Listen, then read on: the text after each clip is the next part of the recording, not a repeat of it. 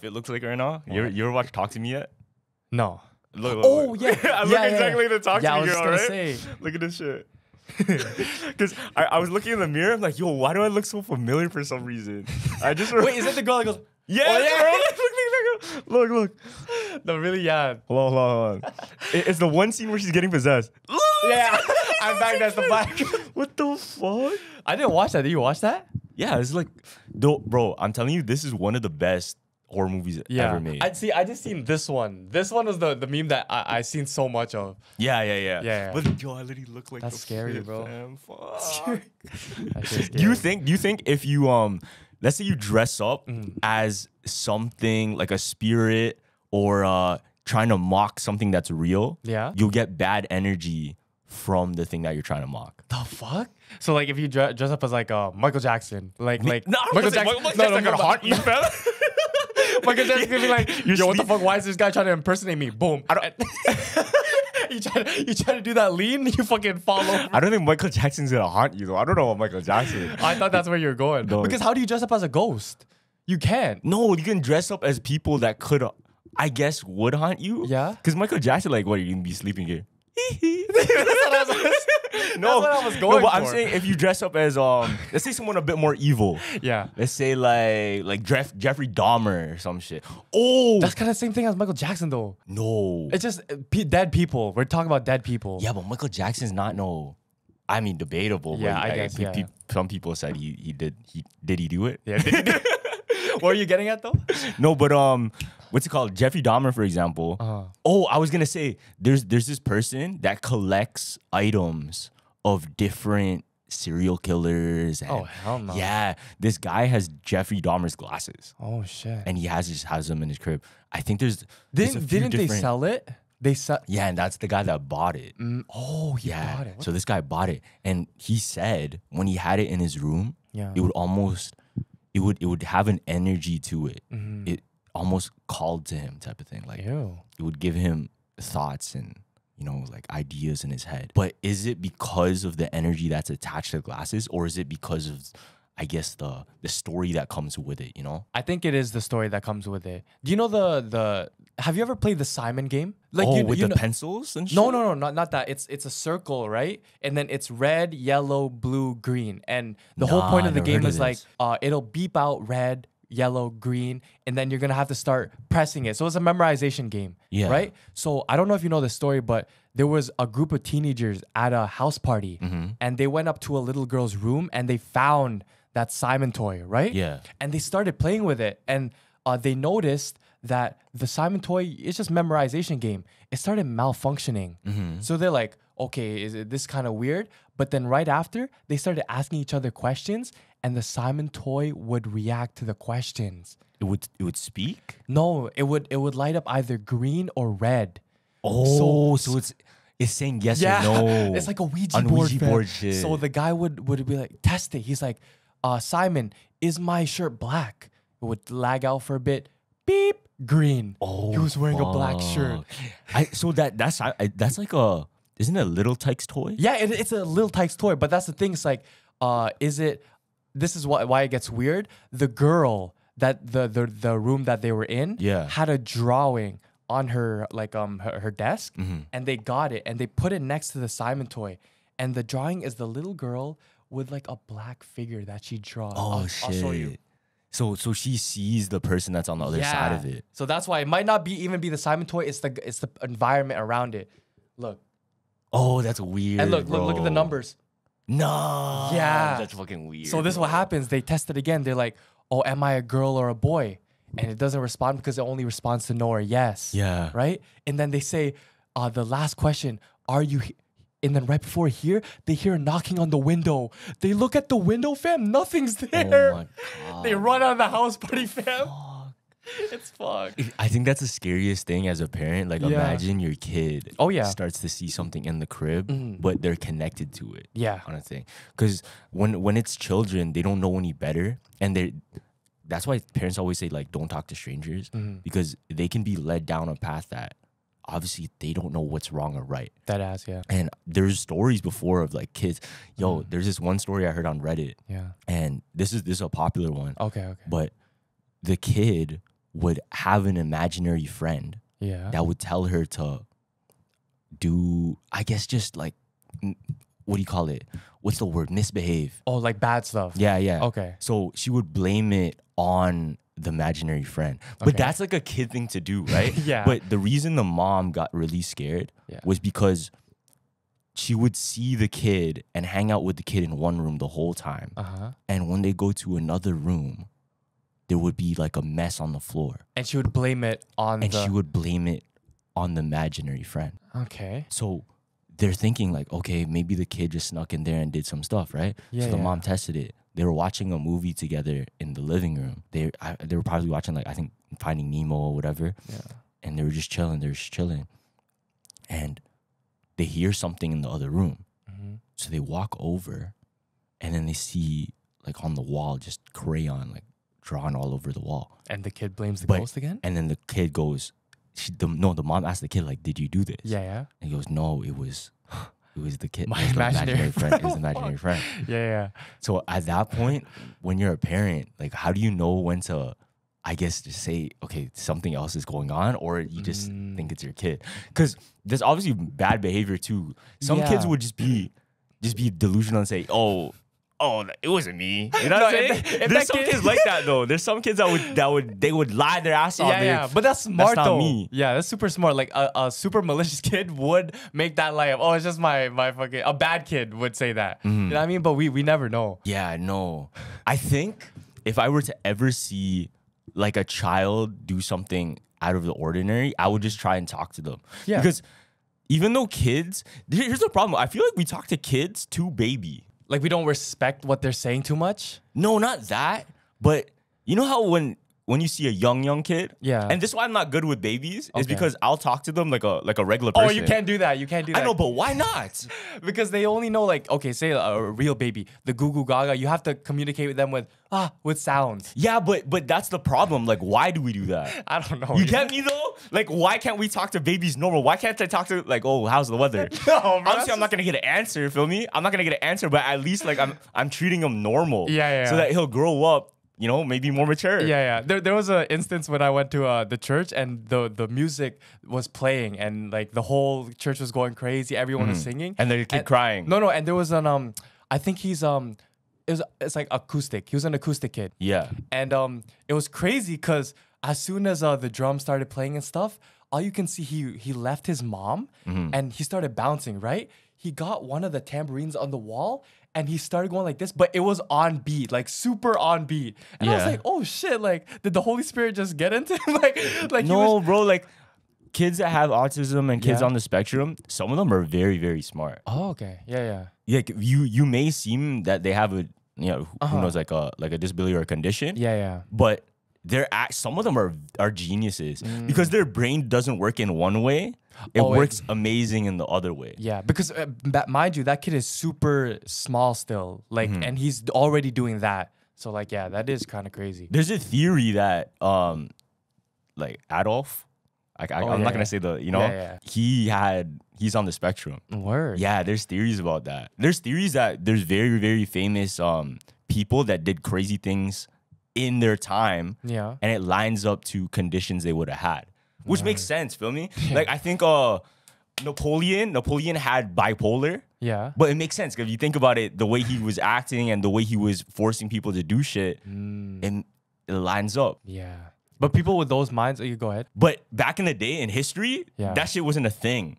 You know what I mean? It was normal? Yeah, no, they didn't have words for it. Yeah. They didn't know what that was. It's just like, oh, he acts like that. Yeah. That's what it is. They didn't classify it as some shit. So that girl in the ghost story, I mean, that little kid in the ghost story, she didn't have any disability or whatever, or she was normal. And she started seeing things. Oh, the imaginary kid one? Yeah. No, that's just a child, fam. Oh, okay. That's just a child. You know what was crazy? You know the hanging man? Remember that video that went super viral of me talking about the hanging man? Nah. It was like 9 months ago, and how the kid would draw and show his dad. Nah, I actually don't remember what he was seeing, because he was saying imaginary friend. Yeah. Fam, yesterday, that dad that dad messaged me and took down our video. Oh, really? Yeah, and I was like, bro, it's 9 months ago, like thing, like what? But low-key, we should have had him on the podcast to really explain the story. Wait, why? So because we got views off it, so he was mad that so he took down the shorts. He got like the thing reported. He was like, yo, copyright them. You know what though? If you put it out online for other people, I feel like it's free game. At that point, it's kind of free game. Yeah, but I guess it's the thing is like I'm telling your story and I'm getting more views than you did, so it's like yeah. Maybe that's what it is, right? Did you see that guy also on Joe Rogan? I think it's Python Cowboy. Python Cowboy. Oh yeah, the rapper, right? No. He's the guy. I think about someone else. My bad. I think about somebody else. My bad. So there was a guy on Joe Rogan. Like he's a snake like YouTuber. Like his content is like, I deal with snakes. I go on the Everglades. Like reptiles. Exactly. Yeah. So he was telling a story and he went to the Everglades, the Florida Everglades, for an adventure, and then he stumbled across like a pile of rocks, and then he was looking at it and he was like, "Oh, there's inverted crosses on these rocks." Oh, right? what? Like, and yeah, he was just trying to search for snakes. That's all he was doing. What do you mean inverted crosses? So what do you mean on by a that? red marker on some rocks there would be crosses. Oh shit. Yeah, and he looked more into it and he saw a doll. Yeah. With also an inverted cross on its forehead. So he's like, what the fuck?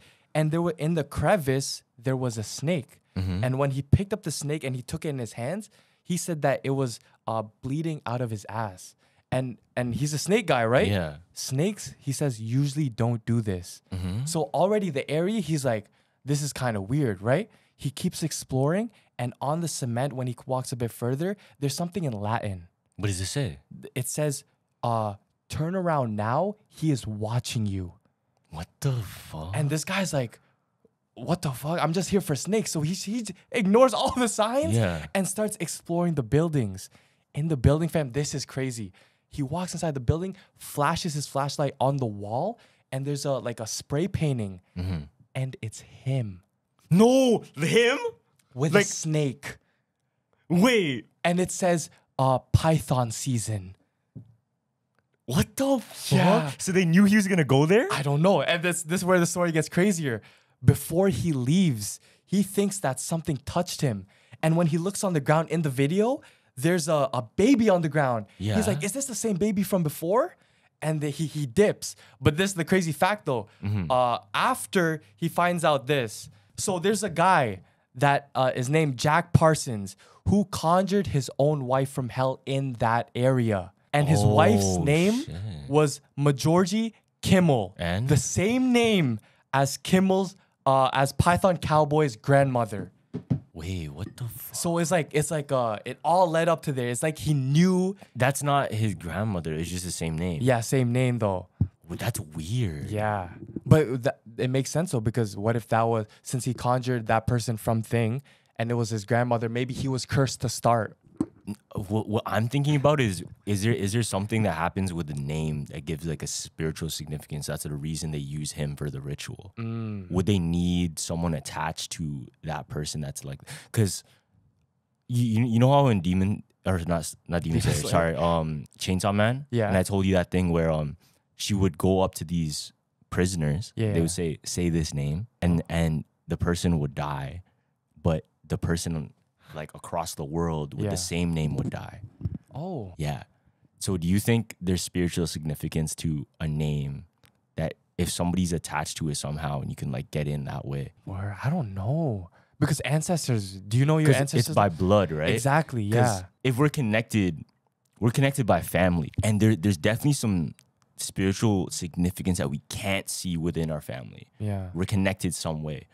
The thing I always think about is, okay, what if I'm out in public and I meet somebody that maybe I don't know personally and my family doesn't know personally, but somewhere down the line through like an ancestry and their ancestry, somebody was friends with each other, or they knew each other in some way. Have you gone through that yet or no? Nah, that's impossible. Like, how am I supposed to know that? The fuck? No, but maybe your mom was like, oh yeah, that person that you did meet was my thing. Like, you ever get those? I've gotten those. No, but what I'm thinking about is like a random person. I'm talking about like Neanderthal era. Feel me? Like, okay. like bro gave bro another rock, and then like, oh yo, we're homies now. We're homies. Yeah. And then in the future, like the great grandkids or great grand cousins are like friends and some shit. I believe the name thing rather than the dressing up as a dead person. You know what I mean? That it's more likely with the name. The reason I say the dressing up, the dressing up part, is because there's a lot of people that do blasphemy and things, and then they always get cursed. Word. Cursed. There's many times that's happened. For example, the Brazil one. Oh, you're talking like that. Okay. I'm talking about you replicate something with a negative connotation around it, and then your life is in shambles because you did that. True. Because I think that could happen. Yeah. I remember I saw this interview. It was with Kanye's friend. Yo, you know Kanye's he's actually a gang member the whole time. He's secretly been a gang member. Like a Crip or like no, a GD. Oh, Kanye West has secretly been a gang member this whole time. Really? Yeah. I mean, he did live in Chirac, so like it makes sense. Now, I was watching this interview, and this is homie, his GD homie actually. Yeah. Kanye said before in his Genius documentary that his friends would never let him do the initiations, but he would always be affiliated regardless, right? Okay. I think the reason that is though is because they saw the potential in him so that he doesn't, go down the wrong path. He doesn't get caught up in bullshit because he has a lot of potential. True. He's gonna make it famous.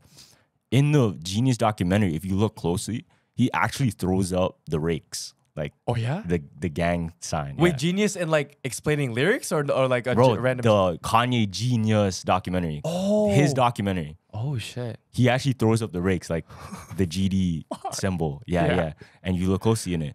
Now, the guy, what he was saying was, Kanye the whole time, he felt like he wasn't meant to. I guess it's not that he wasn't meant to, but he felt that he had to prove himself within the gang because all the other people were hard. You know what I mean? They're doing and he that was shit. Like wearing polos and like So, but that was actually on purpose. They just never told him. It was like, do you remember that thing I said the other day about somebody might be in your life that holds cards, but that you don't realize matter to you. So they put you in a position that you think was for one reason, but the whole reason was a secret the whole time. Is to protect them. So he didn't end up in the gang. That's why he didn't end up in the gang. And what's crazy is if you think about it, I was watching this. Kanye acknowledged it too that he's what he wanted to come out of that gang, or like that's what Larry Hoover wanted to get out of the Gangster Disciples is someone that famous or someone to that stature to be that successful. No, that's W though, because in the moment you wouldn't really notice it, right? So that guy that wanted to protect him, and you seen Kanye like go up and your gang not, would you not be jealous? Or is like, did Kanye take care of them? Did Kanye take care of them or not? Or because he obviously doesn't rep it no more. He definitely takes care of his boys. I know that. But that's such like that's a crazy thing, because like if that happened to me, I would be like, oh, I would probably help them if I knew. But if I didn't know, I would feel bad. He does know, but I think it's a thing of because they treated him one way, he has to react in that way. But realizing the truth later. Oh, that's crazy. That's hella so, like. For example, let's say your parent kept you away from your other parent. And never told you the reason why. And they came to you and said, oh, because of this environment that they're in, it could be dangerous to your life. But you just never knew that. You just thought your other parent was a dick. You know? But that guy did good because he didn't mess up his timeline. Like he kept it like straight. You know what I mean? Without him, there would be no thing. And that's rare because I feel a lot of homies, if they see you going one way, they'll do the opposite. They'll try to hold you with them rather than push you away. That's why the ending of what's that movie called? You ever watch Goodwill Hunting? No. I've heard of it though. With Matt Damon. Yeah. So there's this one scene and it's with Ben Affleck, and Ben Affleck tells Will, yo, the biggest excitement I get isn't from us hanging out and shit. It's actually from before I go to your door. And I think to myself, man, maybe he's not home today. Why? Hopefully he's not home. Maybe he left and he just didn't say goodbye. Maybe he's on to better things than just what we're gonna be doing out here. Oh, that's what he's excited about. That's deep in there's it, so though. much there's so much potential in him. No, but that's like from a perspective of somebody that wants better for your homie. Yeah. Because all they do is just do bullshit, drink alcohol, and get in fights. And then they end up working construction. And then that one day that the homie finally grows up, it's like, it's kind of sad day, but it's like, he wants him to grow. He wants him to get out of there. Because Will in the movie is really, really smart. He doesn't, you know, he doesn't really take it as advantage. Yeah, that ass. But that's what I'm saying is like, if you have somebody in your circle that can do really, really well, you shouldn't ever hold them back. Yeah. That's why it's such a big thing for the Kanye Virgil. Drake even dissed about it. Yeah. That Kanye knew Virgil's success or his potential the whole time, but he never let him flourish until Virgil left. It was crazy, bro. And then now Pharrell's taking over, but it's like, it's not the same. Pharrell's taking over what? Louis Vuitton and for Virgil. But they're all they're saying is it's not the same because it doesn't hit like the story when remember that thing was like flew to Paris for a hug. Wait, what? What is that? You don't know that? Nah. So when Virgil finally did his first runway with Louis Vuitton, big with the Rainbow Road. Yeah. You don't remember that? And then he went up to Kanye and Kanye, that was the first time like I seen him like he was pulling down his hat because he didn't want to see Mans to cry. Oh yeah, he was crying. And then Kanye has like a bar in the song was like flew to Paris for a. He flew all the way because that was his mentor. Like. He built the way for him to do that, and it finally worked out. It's crazy. You know what's crazy? I feel like if that was painted, that moment of him crying and then Virgil giving a hug, that would be considered some really, really fine fucking art. Yeah. But it lives in this reality as an iPhone video. So check this out. Do you think eventually we're gonna have museums of iPhone vids? What? The reason think about why I say that is because if you bag it. In art museums right now, they're just moments in time that were painted. Okay. Wait, so that makes no sense. Wait, so would it be VR and we would just look through on our No, phone? I'm saying, would we want to go to like galleries and just see the video as for what it is? Probably not. Yo, modern art museums right now, I swear are getting less and less attractive. You know why? Because it's like, there's this trend going around too where it's like, stand in front of the art that you think that you can make. And one of the girls stood in front of it, I swear it's just white. It's a white picture. And I'm like, why is that in a museum, right? And then there's another one. It's a fan and a blanket. And the fan is just blowing the blanket up in the air. I'm like, bro, anyone could do that. So it's like, yeah, what is really art nowadays? Art is anything, though. Yeah, I know, but it's like... There's no such thing as good art. Yeah. I don't think you can consider something good art. Art is just art. No, there is good art. Like what? To the public eye. Like, if one person says it's good, I feel like it's good. You know what I mean? But why? I don't know, because it hit whatever emotion or like thing that they were trying to get out of it. So, but what if the goal was to make someone disgusted by it? And it made a person feel disgusted? Yeah. Yeah, then it worked. That's good art. Exactly. Yeah. So you said by someone, there's at least one person that liked it. But what if the goal was to make someone disgusted? So that's the opposite of like. Is it still good art? Yeah, it's good art because they got that emotion out of it. Yeah, maybe. What if the emotion so what if my art was to make you infuriated that it's stupid? Yeah. Is that now considered good art because I made you infuriated that it was stupid? Probably. It's good right? art. Yeah, low key. Because I think what we think is art is paint, what looks like an artist, right? Yeah. But realistically, I can just go sit in a bench and that's my art because that's what I consider is me. Yeah. You know what I mean? That goes with comedy too. Like, say a person tells a joke, but a person is disgusted with it. Low-key, that's still a good joke because it triggered something. That's what I'm saying. Yeah, okay. But it's not because we try to like mix entertainment and art, but sometimes it's just fucking art and we won't understand that shit. Period. You know what I mean? There was one movie I watched recently. Okay. This was really interesting because it's one of those movies where it's a decent movie until the end, and then the ending just like it messes it up. Nah, it makes it good, but it makes it good in a weird way. Okay. So this is the way I can explain it. So the beginning of the movie, there's this guy, and he's a voice recorder or like a Foley sound engineer. Okay. So pretty much what he has to do, he has to go and get live footage recording sounds of a car, gunshots, whatever it may be, right? Now, he's at the park. Oh, actually, before that, sorry. He sees his boss, and they're working on this one film. It's a horror film. Yeah. And this woman, she's in the shower, and a killer with a knife comes up and tries to stab her. The woman screams, but the scream sounds stupid as fuck. It goes, yeah. Right?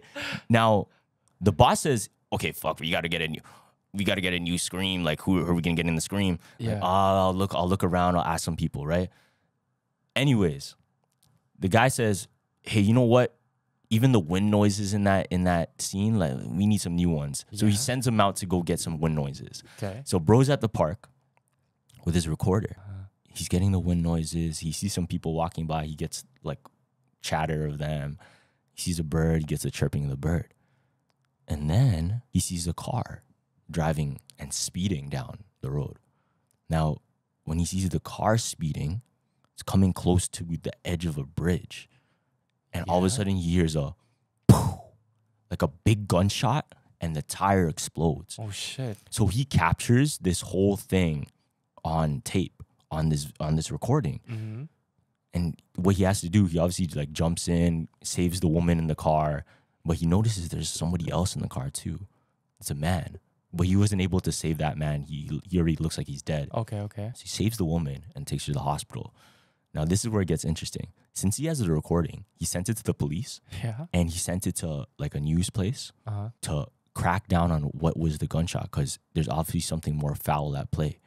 It turns out the person in the car was the next person to be a candidate as the president. What? Yeah, so he was the one that's going to be the president next. Oh, shit. So that whole thing that he recorded was actually an assassination. Wait, then who did it? Just a sniper shooting the car down? Now check this out. Yeah. So when he sent to the police station the recording, they got back to him and they called him and said, yo, this recording's blank. Like, there's nothing on here. Oh, fuck. And he goes to the news place and he talks to the news place like, yo, the recording's blank. Like, you have nothing.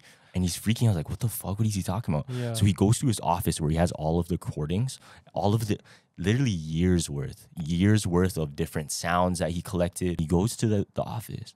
Every single one of the tapes is gone. It's just deleted. They're just blank. They're all blank. Like, not even of the car. Yeah. It's just random. Now, the whole movie's kind of just this, not mundane, but it's just like regular, I guess, regular pace of shit going on, right? Until the end. And that's when it makes it like a good movie. Because the whole movie is just whatever, like, oh, there's a problem, there's a mystery. But the ending is what makes it, fam. What's the ending? So there's another news reporter that contacts the woman that he saved. And behind the scenes, the news reporter is actually the assassin that shot out the tire of the car coming. Now, the guy said, okay, you know what? The last time I gave the footage and the recording to the news people, it came out blank. He has a backup saved, and he gave it to the woman because the woman's supposed to meet up with a news person. Now, the news person calls her and is like, okay, let's meet up at this place this time, blah, blah, blah.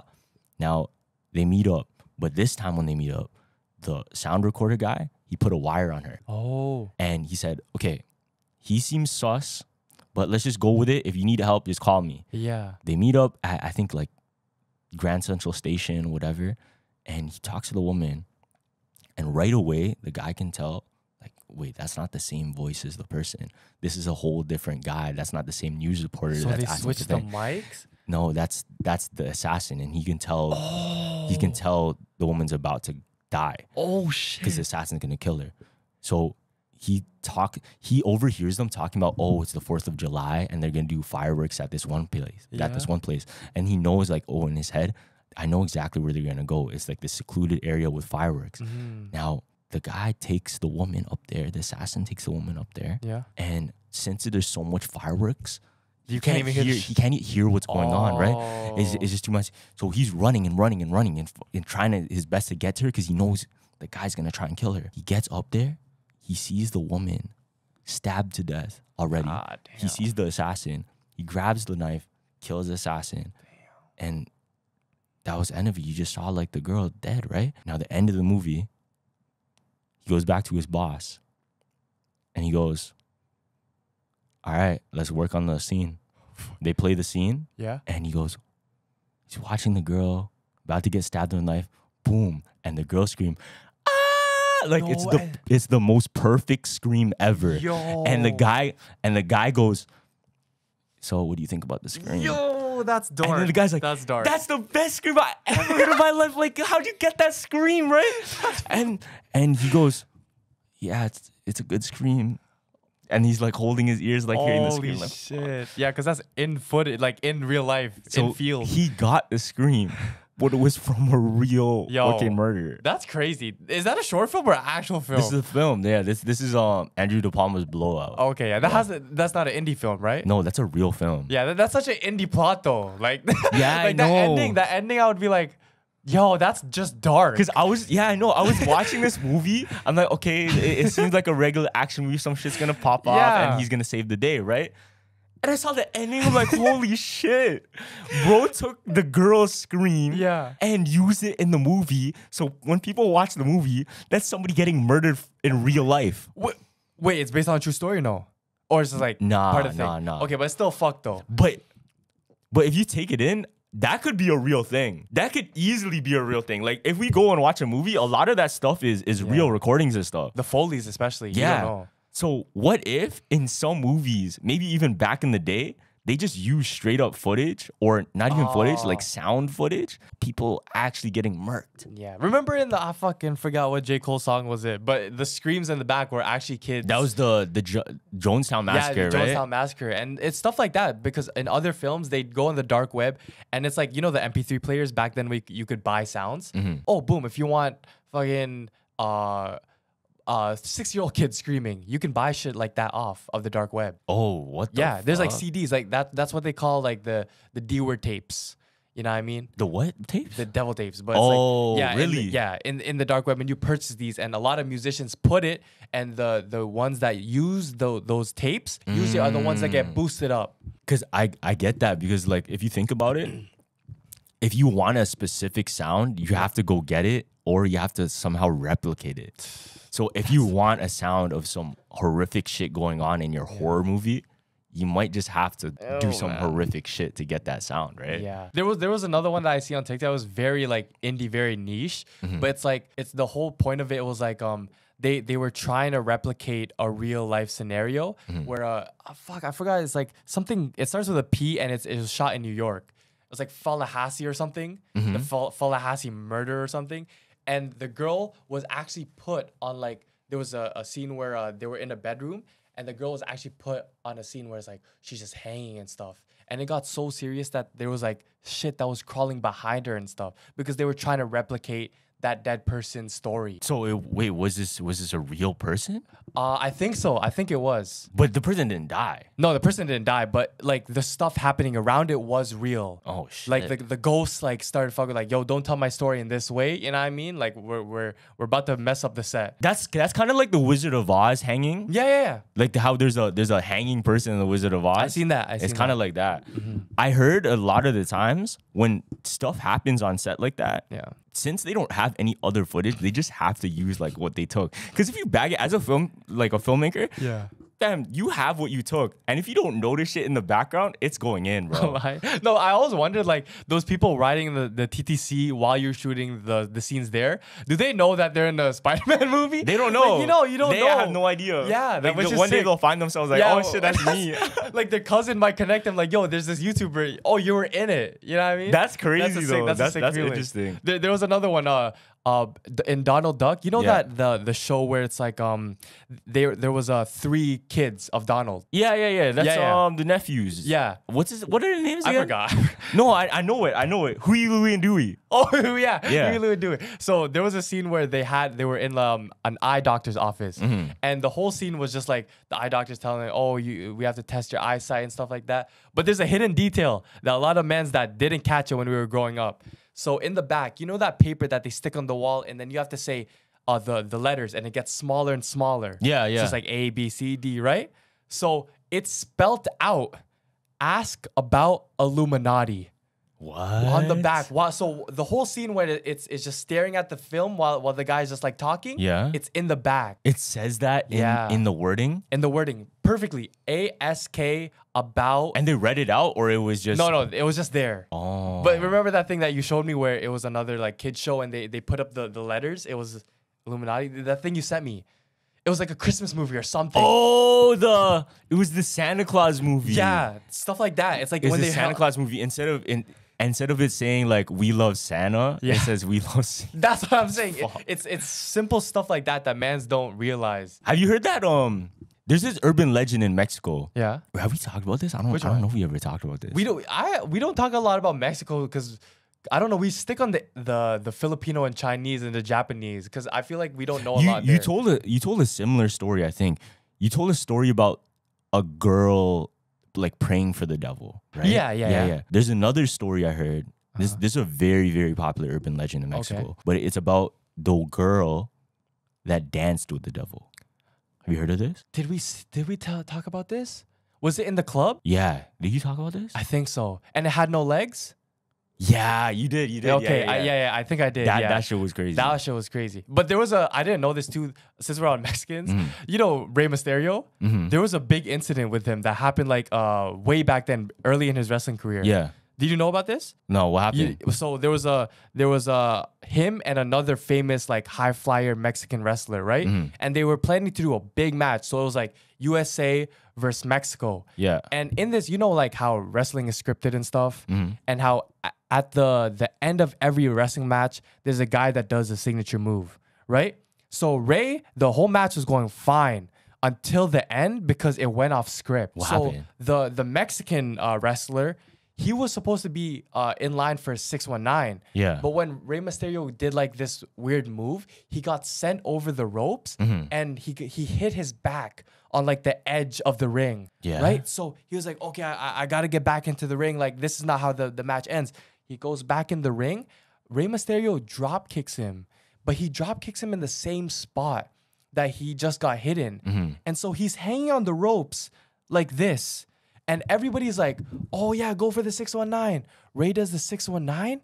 The guy, you know how like usually after like the guy falls? Yeah. He's still there like this. Oh, he broke his back? Fam, no, it's crazier. So Rey was like, oh, what's going on?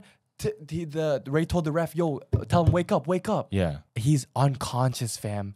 The ref calls the match. 5 minutes later, he dies on live TV. Oh, shit. Yeah, he was a famous Mexican wrestler, and Rey got so much backlash because of it. He was like, wait, when was this? I don't know. It was old, though. It was really old. This is like Rey Mysterio, the one Rey that we Mysterio, still see. yes, bro. Oh. Yeah, I didn't know about that. So they had the whole murder like online, like right now. Yeah. Can I see it? Let me see. Nah, there's no videos. There's no videos of it? No, there's a video, but it's like I would have to show it on YouTube. I'll show you it later. Yeah. But yeah, it was fucked. Damn, bro. Imagine you're like actually doing something. Let's say, you know how in live TV? Yeah. So a lot of you guys see the final product in these podcasts that we post, but there are so much steps behind the scenes that me and Carlos take to produce just one episode. From doing all the research beforehand, to planning time in our day to record, and then editing the hour podcast and uploading the final drafts to YouTube. I promise you it's not easy as you think. So for all you guys who run an e-commerce business, you guys can probably relate to the amount of work it takes to produce something so great. And like us, we want to optimize your workflow and reduce costs. And ShipStation is the multi-carrier shipping solution that integrates wherever you sell online. So when you optimize your shipping process and connect to a network of expert partners, you reclaim valuable time for what truly matters, growing your own business. So me and Carlos both have our personal brands, and I recommend ShipStation because of how easy it is to automate shipping tasks and manage orders in one simple dashboard. And with the industry-leading carrier discounts, we both save so much money on shipping costs. So the easy-to-use dashboard makes managing orders, smooth label printing, reporting, and customer service easy. Effortlessly import orders from everywhere you sell online with shipping configurations automatically applied. Scale your business and reduce warehouse costs with ShipStation's reliable enterprise solutions. Save thousands on shipping costs with discounts up to 89% off UPS, DHL Express, and USPS rates. Over 130,000 companies have grown their e-commerce business with ShipStation, and 98% of companies that stick with ShipStation for a year become customers for life. So ShipStation is the innovative tool that helps turn your shipping challenges into opportunities for growth. Go to shipstation.com and use code JUMPERS, JUMPERS, to sign up for your free 60-day trial. That's shipstation.com, code JUMPERS. There's shit always just popping off in the background. You know, like when you're getting interviewed by the TV reporter, yeah, and then in the background someone just grabs the mic like, oh no. Yo, I always think about this though.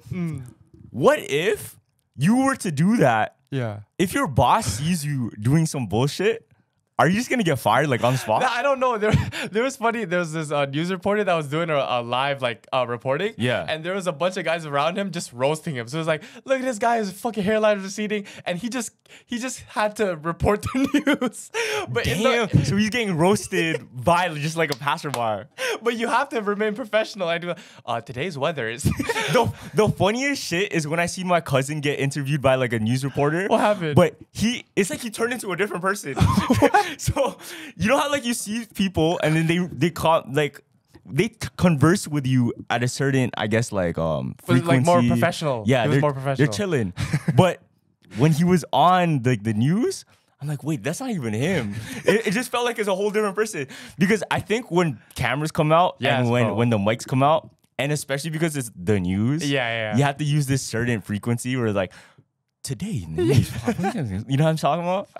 But if you see like in our news reporting or in our interviews on GMA or like Filipino TV, it was like Omni, that too. It was like that too for me. I didn't do that. No, okay, not for you, but at the beginning it hit me though, because it's like, oh fuck, I'm on news right now. So it's like, and I was like talking about, oh yeah, Raph is about blah blah blah, and I don't talk like that, you know what I mean? Yeah. But I think it was my seating position because I sat like this, and when you were like this, so like you're already in like, I'm just chilling. Yeah, This is a chill talking like thing. I'm curious if we ever get a president or if we ever get like a prime minister that doesn't talk professionally, that talks like a human. See, I love the that stuff about it. Like when you're supposed to be in a oh wow, how's the word? Professional? Like, professional setting. Yeah. But you do the opposite because that's what really stands you out. Like remember I made fun of Ethan for doing the proper answers. Oh, if you like filmmaking, you can do it because blah blah blah. Yeah. But it's like a lot of people are not gonna, you know what I mean, feel the emotion because it's not you. I think the reason that we don't remember those people as much that have too much of like I guess a corporate wording. Yes. Is because that's the standard of that setting. So it's not memorable. But I think the reason, for example, like Donald Trump is so memorable, I was just gonna say or that. like for example, like there's certain rappers or artists, all of the people that sound different or you know are a little bit more vulgar, just out of the norm. Those are the people that we remember more because they just don't get lost in the regular. Yeah, like I always say, like love him or hate him. Donald Trump had one of the best like debates on TV. What did he do? Because he like they would come at him with facts, and he would be like, "That's wrong. That's very wrong." Word. That's it. But it's so funny because he doesn't say shit back. It's just, "That's wrong. He's in the wrong. I'm in the right." I actually never watched any of those debates. I'm not But it gonna was lie so with you. funny, yeah, because it's just like a kid. You're trying to battle against a kid in a political setting, fam. It's so jokes. I seen this one. Yeah. This was crazy. This one was fucked. But it was Justin Trudeau and who's the other guy? Pierre Pouvier or whatever. Yeah, I forgot his name, but it's Pierre. Yeah. I'm not really into politics like that, but I just seen this one clip, and it was Pierre Pouvier, and he was on the mic. And he said, "Did you know this guy spent blah blah blah blah money on that? Also, did you know he sent a whole bunch of his friends a certain amount of $1 million for a casino? To the person that wasted our money, please stand up." And then since it was Justin Trudeau's turn to talk, he had to stand up. That's Wait, did he purposely do that? Yeah, he knew it was gonna happen. Can the person that wasted our money please stand up? And then he has to stand up because it's his next. Like he has to go next. No, right away. That would break my confidence, fam. Fuck, I'm not even talking no more. Caught him. Yeah, you got. Yeah, you got caught, bro. Holy smoke. There's another one. Fuck. There was a funny one. Cause you know how there's huge debates about the Ukraine thing, like sending money to Ukraine. Yeah. Now, I think this is in like U.S. politics. I don't know the names of the people. I just see the clips because it's kind of like funny. Yeah. But there's this guy, and he was debating this woman that was saying like, "Oh, we gotta keep sending more money to Ukraine. All of this stuff, blah blah blah." Yeah. And he goes, "All right, you know what? I bet you can't even name any of the provinces the wars are happening in it." And he couldn't. And he said, "I'll give you a chance. Go ahead, say one." No. And she couldn't even say shit. No. So if you bag that, he proved that, oh, you trying to send money over there. You can't even name where the problems are happening. You're just trying to send the money just so you can get the vote or just so you can be seen as that type of person. And that's what's fucked. Because a lot of the time, I think people just want to be seen as who they think they are, not who they actually are. Yeah. So it's all just a sham at the end of the day. But I don't know. It's like, you know, those street interviews where it's like, or like they have the girls on the podcast, like, name 3 cities. And like, you're kind of on the spot. So it's like, your mind's kind of rumbled and you forget. But in that setting, it's different. No, that's different. Yeah, because different. you where actually the war know. is happening, that, come on, fam. Like, you can't name, like, where the war is actually, like, the positioning and shit. Yeah. That's insane. I don't know if you know this too, but you know, Donald Trump, like, presidential run was already written in the books, like in the 1800s. Yeah. There's a book about it. Yeah, exactly. I didn't know that shit. That shit was crazy. Do you remember the name of the book? It was it's like it wasn't Donald Trump. It was Baron Trump's like adventure. I think so, something like that. And he's a time traveler. Yeah, exactly. That was crazy. And the time traveler, what he did, the reason he got the time travel abilities, he met up with somebody named Elon. Huh? Named Elon. And like, as in Elon. Yeah, I think it was that.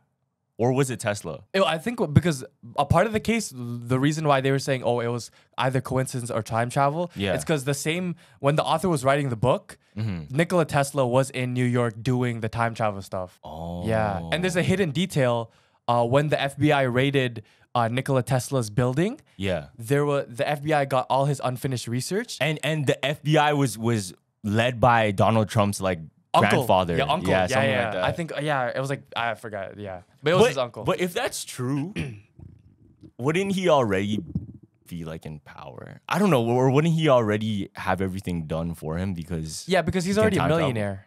Oh.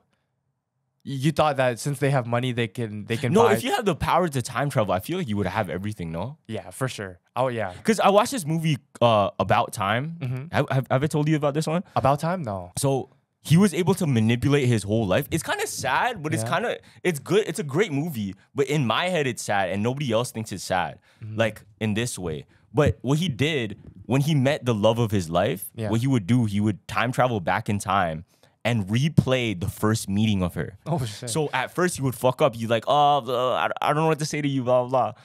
And then he would just go, okay, it's okay. I just go back in time and then speak better game.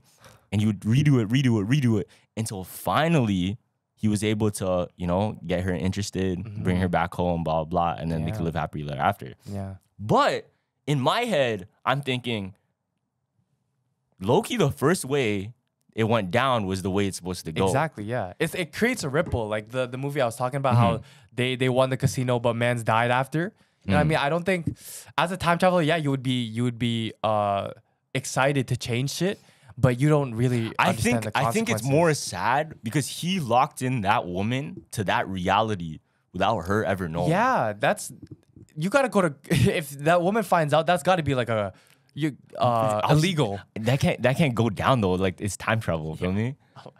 But I don't know. Nobody thinks it's sad about that. I think it's sad because he forced a woman to fall in love with him. That's true. You know, it's like the Groundhog Day. Yeah. Like, that's what this week has been feeling, because we're just waking up, recording a podcast, waking up, recording a podcast. You know what I mean? So it's like, it feels like Groundhog Day. Oh, because it's always the same. Oh, and I feel like until that's just a job, man. Yeah, I know. No, but I feel like when I just go back home and everything is gonna reset. You know what I mean? Yeah. Because I don't know. I've just been in the work mode. I'm always in work mode. Yeah, but that shit is just kind of just like a job. Do you not work though? No, half the time I'm chilling. To be honest. Really? Yeah, because I'm just like with podcasting and with running a brand. Yeah. There's a lot that you can do, but it doesn't take that much time. You know what I mean? You're waiting on manufacturers. There's a lot of wait time, especially like if there's a lot to do, fam. Yeah, I know, but I like balance, so it's like I'm not gonna overwork myself. You know what I mean? What do you think is overworking? Overworking is to the point where it's like, shit, I'm like not getting good sleep no more. My health is deteriorating. That's But is it because of the actual input you're doing, or is it because of the activities you're taking part in? Probably the activities. It's a great question. Yeah, it's a great question. Cause my homie, and he's well off as a millionaire. Shout out, bro. Oh yeah. But he told me this thing. It was like, yo, you're always sleeping at that time, and I get it. But when you're sleeping at that time, how much input or how much work did you actually get done compared to what are you using your time really for? And then he put it into perspective. I'm like, you know what? That's a great question, or that's a great way to think about it. Because even though I'm spending like less sleep, yeah. And the less sleep times 2 is a times 2 because when you wake up, you can't work as hard the next day. And he told me too, was like, okay, imagine you took only 2 hours off of your sleep, right? Mm-hmm. But in those 2 hours, you used it for leisure or used it for work. If you use it for leisure, wasting time. It's not just a waste of time, but you never really get it back, or you never really get it forward. True. You're moving backward. So, okay, this is the best way I can example it, right? So you have 5 hours, right? If you worked hard, like for example, how we're recording Bear Podcast, if you worked hard one day, boom, and you got ahead of the week, then you're ahead of the week. But if you leisured out for 2 days, you're behind. You might be behind like 3 months. But in reality, you're not thinking that. You think you're like still there. Exactly. Because you think you're at this point in your life.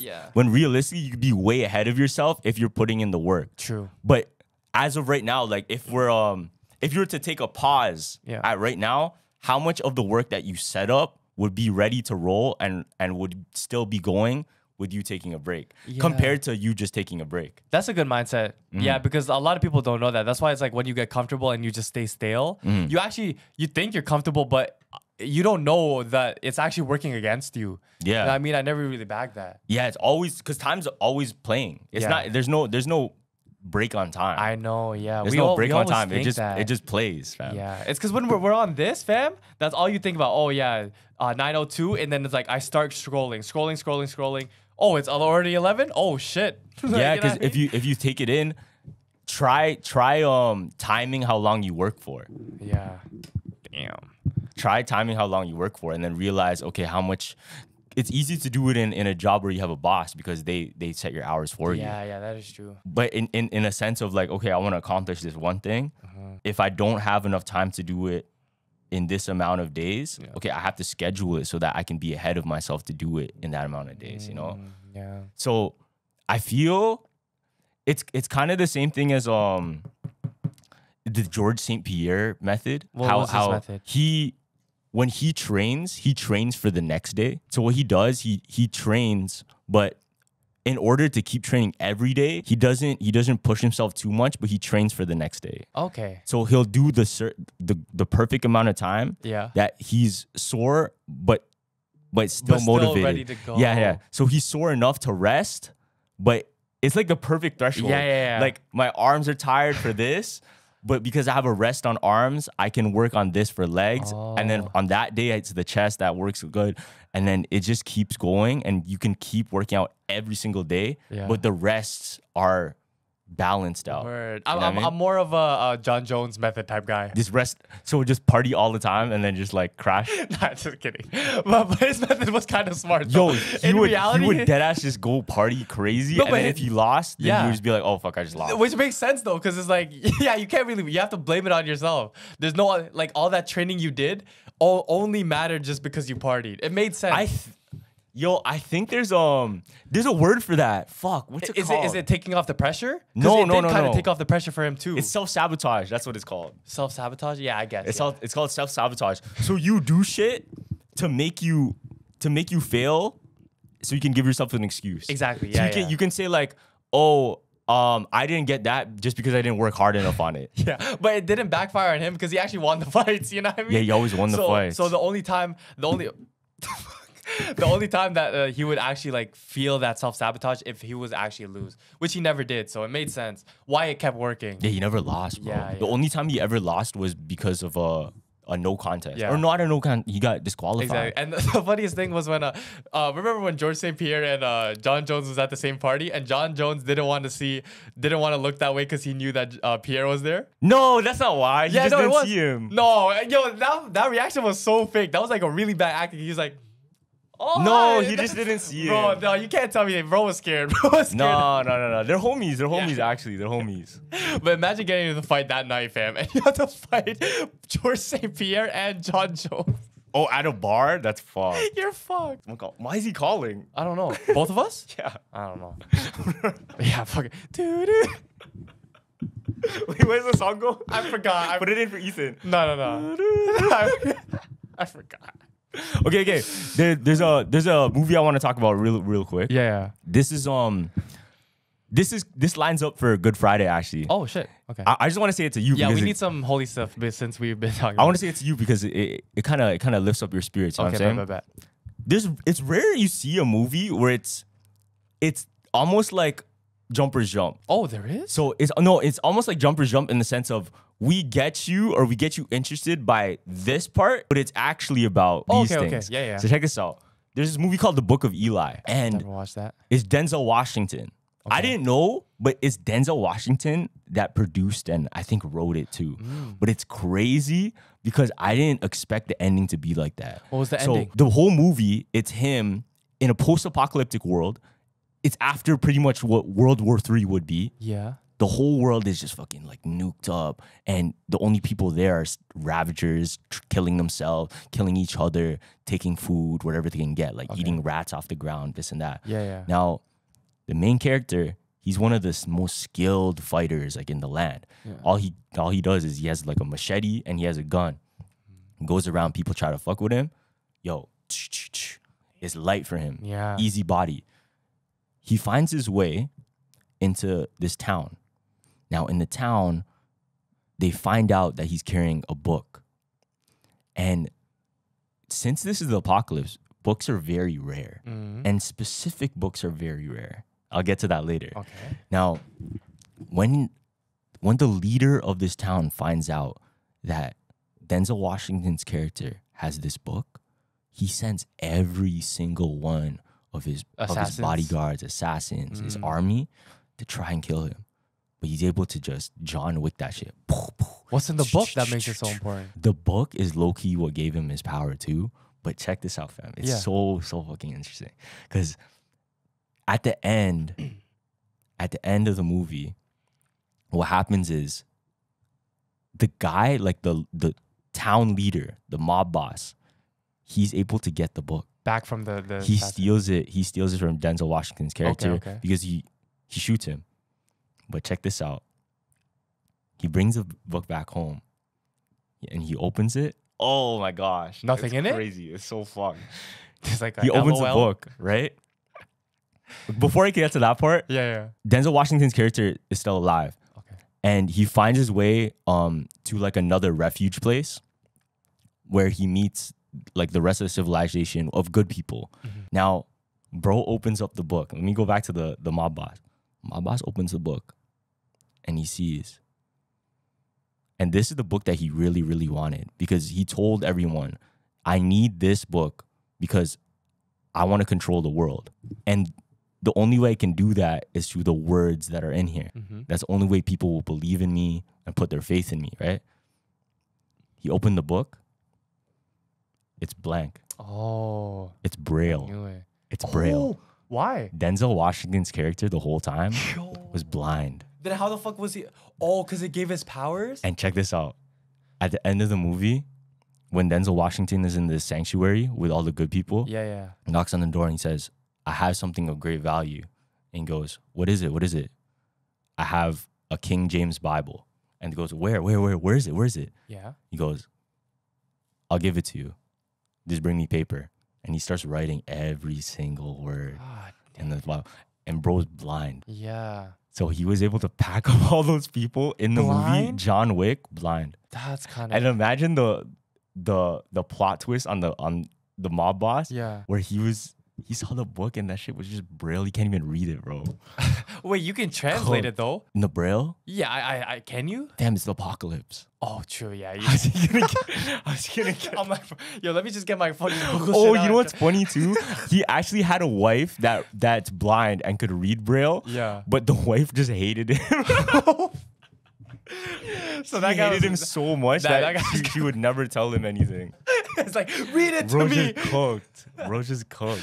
No, but yo, okay, if this was in this generation, yeah, that shit would have been translated immediately. Yeah, well, in the apocalypse though, in the apocalypse where nothing's around anymore, That's sick. I feel if the apocalypse happens, I'm really gonna.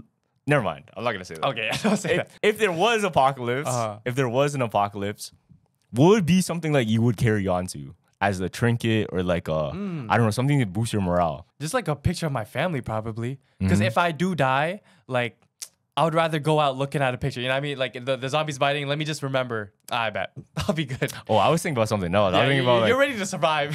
no. I was thinking about how are you gonna keep like your boredom away? Because you think about it's probably gonna be kind of boring still. Yeah. So you only allowed one thing? You only have one thing from the past universe or the past like world. I would get those ADHD fidget things. So like the cube. The spinner? Yeah. No, like the cube with like Rubik's Cube. Oh, yeah, I know what you're talking about. with like the thing on the toy, top and fidget then toy? the two things at the bottom and like yeah. I think I would use I think I would have like an MP3 player. MP3? Oh, because it survives the test of time? No, it wouldn't survive this. Oh, if we can just bring anything from like past like, world. why MP3? Yeah, I Just guess you get can a still phone. charge it though. Yeah, you have to. So Still charge it. so a phone would you even want to bring a phone? You know what I mean? Nah, your MP3 player would go crazy. You know why? How? Because if you get in a battle, if you get in like in sad times, the music could help you, bro. Because you can't hear music any other way now. Because think about it. If you have an MP3 player, Yeah. you have access to music. Other people wouldn't have access Then why to don't you music. just bring a phone then? Tell me this, bro. Yeah. If we all go on a marathon and 3 of us have music, Oh yeah, I'm outrunning the fuck out of you. exactly. But it's like The people with music would go crazy or would like survive longer. Yeah, I guess that's the truth. But at the same time, it's like, why not just a phone that you can play music off of? It's the same shit. Wait, what? Why an MP3 player and you just get a phone with that plays music? Oh, you can have a phone. That's the same Yeah, shit. okay, Just so just MP3, something- just music Okay, in general. music. You would just bring music. But you wouldn't have like a phone thing because you couldn't connect to internet. Yeah, so maybe like you'll have Couldn't five connect to, five like, days that the you're satellites and shit. moving like that guy in the movie, and then right after it's braille. You don't know what the fuck's going on. Yo, what if the apocalypse really causes everyone to go blind though? Because if a nuclear explosion happens, it's gonna be bright as shit, no? True. What I'm really scared of is because I've never been into something where that has a lot of sand. Yeah. Sandstorms. On some dune shit? Yeah, on some dune shit. Damn. Yeah. Sandstorms, would we even have sandstorms? Like, we don't have sand, bro. No, but it's like just Not in like Toronto. No, just say like I'm in like Dubai or something. Yeah. And like the sandstorms happen there. I'm like, when I'm a kid, I really thought like sandstorms aren't really that serious. Cause it's like you just cover your eyes. But fam, that shit is serious, bro. Like you can actually like die from a sandstorm. Have people died from sandstorms? Or like that? your vision could get really fucked up just cause it's that bad. You know what I mean? I heard the way we're moving right now and the way our generation is moving, we're all gonna be almost deaf Deaf. by the time we're like 60. Bro, there was this kid in my class in grade 6 when whenever he would listen to music, he would have it full blast. And I'm like, yo, I wonder how that kid's ears is now. You know what I mean? I listen to music really low. I blast that shit. Really? Bro. Yeah. I like whenever I'm watching something or I listen to something, I always put it super low. But it's not because of my health. Why? It's just because I'm like used to it like that. Yeah. Fam, remember on that the Tekka concert we got the VIP? Yeah. Fam, I low-key at the beginning was kind of weird because I didn't want the VIP seats because you're right with VIP, you're right beside the stage and the bass is It's not fun, hitting man. you, bro. I'm like, what the fuck? You can't even understand lyrics because that's how bad the bass is. Yeah, that's I not didn't have fun. earplugs or anything. Do you think at that point it's not even for enjoying music? It's just for sounds and frequencies, bro. Yeah, that too. But even just so you can say you were there. Yeah. Do you think that's what most concerts are now? Because a lot of the times you don't really even get to see the artist if you have shitty seats. Yeah. Because at the same time, once I take a picture of like a concert, oh, I'm good. Everyone knows that I'm at this concert. It's a fucked up mindset, but it's like shit. Sometimes I put my phone down, try to enjoy it, but like the main thing I'm going there for is the pic. Why though? Why is that? I don't know. I actually don't know. Like, is there something you want to show people? Yeah, the VIP thing. Yeah, I was like, yeah, I'm trying to show them. No, yeah, that's pretty cool. Still. Yeah. No, but like on like a deep level, like what? Like, why do we do that? I don't know. Like, what do we really want out of that? Because I think that people are invested into my life when they really aren't. You know what I mean? It's like that. I don't know if it's a main character thing, but it's like every time we step on social media, we become something else, kinda. A lot of people, and they post because they think, oh yeah, let me share this because that person wants to know what I'm doing right now. But it's not like that. I think that is the root, to be honest. Like attention. To get more attention? Yeah. And we're feeling like we are the main attention. Because that's what social media kind of makes us feel like with all the likes and the shares. Does it get more shares to show something like that though? I don't think so. I feel like that's more just for a status thing. Oh, status, yeah, status to show that you're at this level of something. You know what I'm saying? Yeah, that blue check, bro. Shout out Kadeem. W the blue check video. Probably the greatest blue check video I've ever seen in my fucking life. Those that know. Got me a check, I got a check. That's a fire video. I'm not gonna lie. God. That might be my favorite reel Shout ever out, made. Bro. Oh my god. Oh my god. I wonder if this guy watches the podcast. No, he probably doesn't. But I think about it sometimes. I'm like, if I were to just post shit, just to post shit, just like, what would I really, really want to put out? Regardless of the of stuff that you have right now, or no, you probably wouldn't. I don't know. I feel the way I post is very business. It's goal orientated. Yeah, it's brand orientated. It's goal orientated. Like I want this done, so I'm gonna do this content for it. That's true. It's not necessarily like I'm doing a post to show to prove something. I'm not really trying to prove like nothing. I'm trying to like get eyes to that thing. Yeah, like Spider-Man, hella Spider-Man. Yeah, I'm trying to get eyes to that thing. You were at Comic-Con, right? Yeah. there was two guys. I don't know if you know him, Hamza. Nah. So Hamza and his boy, they went to Comic-Con and they took shrooms right before Comic-Con, right? That's crazy. And you know how Comic-Con is all costumes. Like, yeah, so they're tripping out. You actually feel like you're actually in a video game. That's like a Fear the Odd Parents what do you call it, episode? Fam, he started talking to little kids, and he said that, yo, bro, as soon as he seen like a villain character, this bro started psyching out, and he's like, yo, stop the cameras. I don't know if you saw him. He was dressed up as Spider-Man too. No, I don't know if I saw him. He was in Tim's. He was the only Spider-Man at Comic-Con with Tim's at Toronto Comic-Con? Yeah, Toronto. Oh, he's like a local creator? Yeah. Oh, I never heard of him. They're pretty big too. Yeah, they're pretty big too. That was and the caption is so good. Going to Comic-Con on shrooms. That's crazy. That's crazy. I feel like you would dead ass think the characters are real and talk to them like ass. The characters. Now imagine fucking like DMT. You go to Comic-Con. Oh yeah, you're fucked. Like the Avatar little kid starts airbending in front of you. Yo, what if you think about it like this? What if you see somebody just in real life that look like an anime character and speak like that person, but they're not cosplaying? What if that's actually like their identity? The fuck? So what if you meet somebody that has an interesting identity? They would sound like an anime character, or they would do some weird stuff that seems out of normal, but they're actually like that. Do you think that exists? Or do you think it stems from what they've already watched? Probably from what they already watched. There has to be something that just exists naturally, though. Like just you come out the womb, you're sick. You know? Yeah, no, there has to be, no? I don't know. You think it all stems from it has to, bro. From learned? Yeah, because you give and take. You know what I mean? Some may be a part of it, but like the weird side that attracts you to people, that could be from Deadpool. You know what I mean? A lot of people want to be like Deadpool. I don't understand the thing behind it, but what's the Deadpool thing? It's like they just want to act like nonchalant but like badass at the same time. That's Deadpool's like personality, right? Deadpool's he's like a psychopath. He's like shooting people and then thinking about fluffy stuff. Exactly, yeah. That's the thing where it's like it's so cool because it's like you're supposed to be a professional superhero, but you're actually not. Yeah. Well, he's not actually a superhero. To be honest, I would consider him a superhero. He's low-key a villain. He's not really a superhero. Really? Yeah. He's honestly not a superhero. Really? He just kills everybody he wants to kill, to be honest. That's sick. That's sick. That's kind of why I wanted to make Raph, because it's similar to Deadpool, where I feel nobody would really be a hero, bro.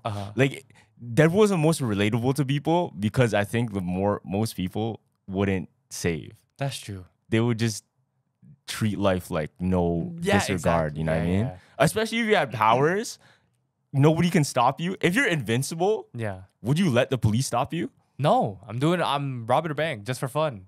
You know what I mean? Like, if you couldn't die, damn, if you really couldn't die, what would you do?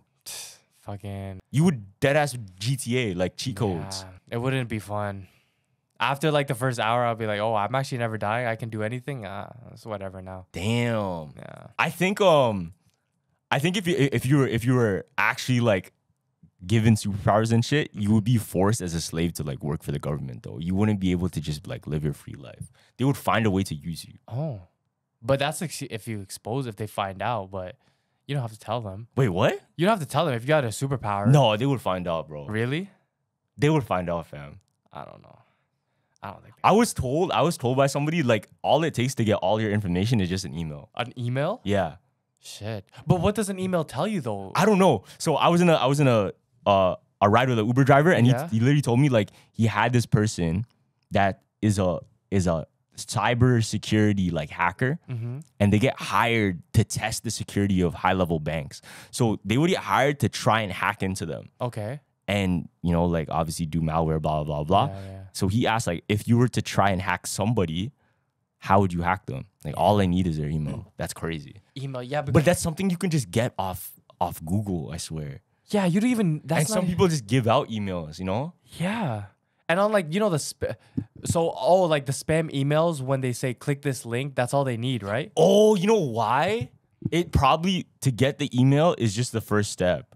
That's probably what it is. And then they start going from there. They probably go from there. Yeah, that's scary still. That's why to identify, what's that? 2FA. Two-factor identification. You're gonna end up like Josh, fam. Yeah, no, hopefully not, bro. Get hacked like Josh, bro. Did you guys go back in the sushi place yet or no? What sushi place? The one where the curse first started. Oh, no, we haven't yet. Okay. But if we go back, I'm gonna record it. Yeah, you have to. Because if this is actually a curse, we have to like, I'm gonna document it to see like what we can do to change shit, or if it works on other people. Yeah. You know what happened?